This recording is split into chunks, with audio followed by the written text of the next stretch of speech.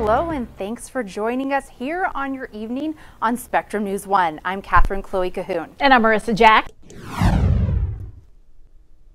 Happening live right now, the Pentagon is giving its second update of the day. Those who have suffered lack of respect and loss of freedoms merely because of the color of their skin. And a new report is giving us an idea of just how often officers are using force.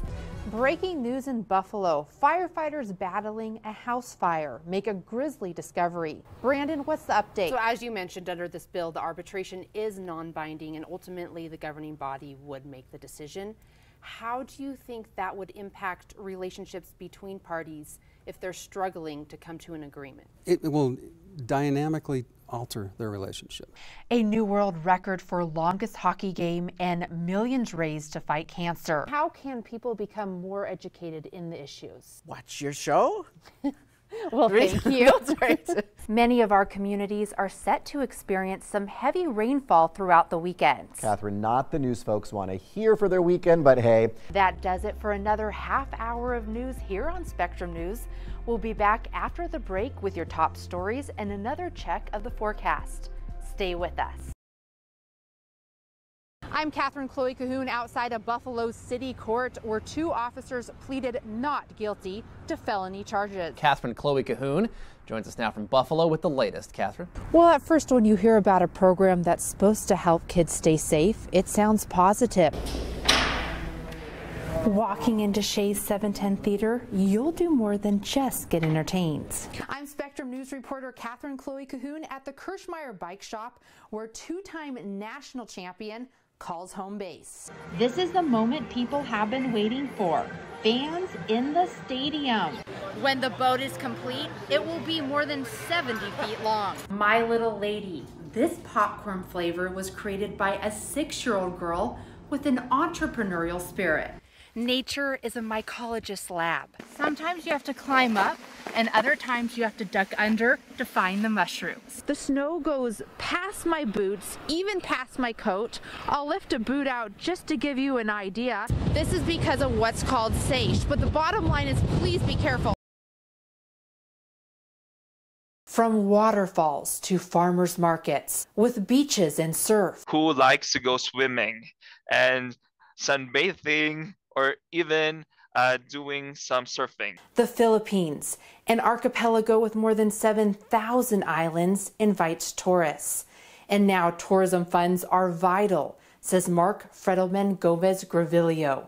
He is a national civil engineer for the Philippines, an advocate for the United Nations Asia-Pacific Development Program, and a youth lead ambassador. The national roads and bridges in the Philippines, which has been struck and wrought by super typhoons. Gravilio discusses that in this exclusive interview, as well as his country's concerns over its geopolitical relations. Right now, to be honest, Philippines is afraid of China. According to the ambassador, friction between the Philippines and China was relatively subdued in the wake of the worldwide coronavirus pandemic.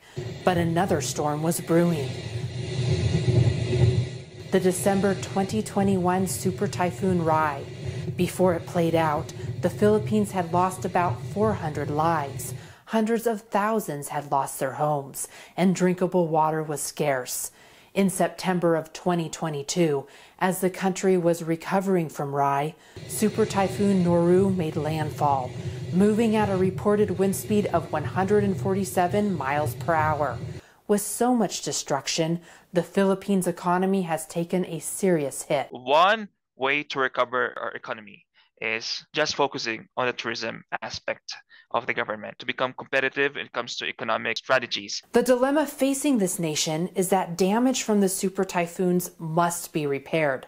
Repairs require funds, and funds are in short supply following these natural disasters.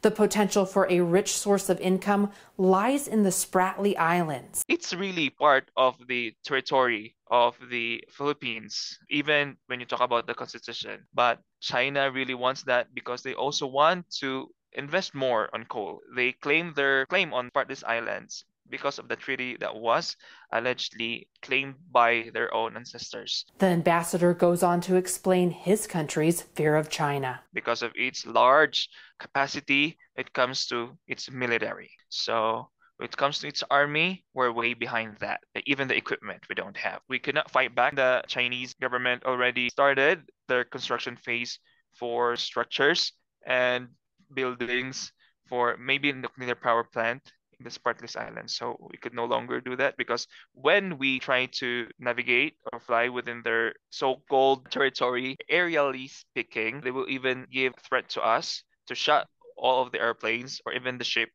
that will go within that territory of the Spartless Island. Gruvilio says that despite these challenges, his people take great pride in their country and pull together even when life's obstacles seem insurmountable. He ends our interview with this. I invite all of the other nationalities to come in the Philippines because it's a lot more fun in the Philippines. We quote that. A golf course by summer and a ski resort by winter. That describes Burncliffe. The business is family run and every member plays a role, even the cat Wilson, who greets guests as they rent their skis and snowshoes. He's very gentle, he likes sleeping, he likes people a lot, and he really likes napping in this one spot. And you can mostly see him in the golf shop or the front office. Lindsay Eddy's grandfather started Burncliffe in 1967 with a group of his friends. Now it is run by Lindsay, her parents, and her husband. It's a very unique property out here. It's just, in the rolling hills of Wyoming County. It's different from other golf courses because we do have the lodging right on site. So once you get here, you really don't have to leave the property at all. You can eat, golf, ski. Lindsay, her husband Brian, and 3 of their kids strapped on skis and showed us some of the trails at Burncliffe. Even 4-year-old Olivia came along for the adventure.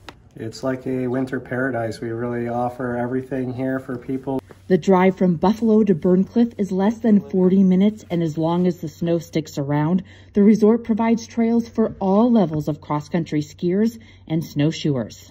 Skiing is kind of like a lifelong sport, and if you start young, when the kids are young, they're going to pick it up year after year. Every trail at Burncliffe leads to a different site like this frozen waterfall. Reporting in Wyoming County, Katherine, Chloé, Cahoon, Spectrum News.